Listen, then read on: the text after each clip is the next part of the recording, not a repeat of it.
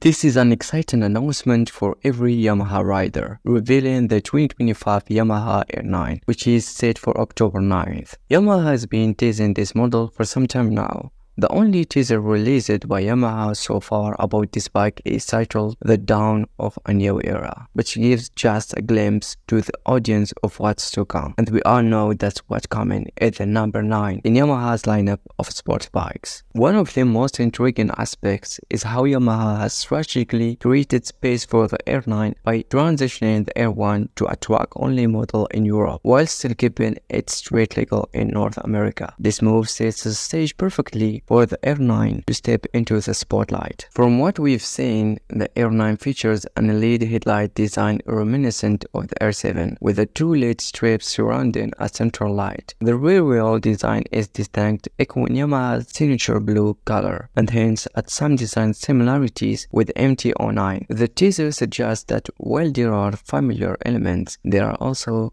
exciting differences that set the R9 apart. Notably, the R9 has received CARB certification as a 2025 model, sharing this certification with the MT-09 and MT-09 SP. This indicates that we can expect no major changes to the engine and exhaust setup. The bike will likely sport an 800cc triple engine, positioning it as Yamaha's contender in the super sport racing class.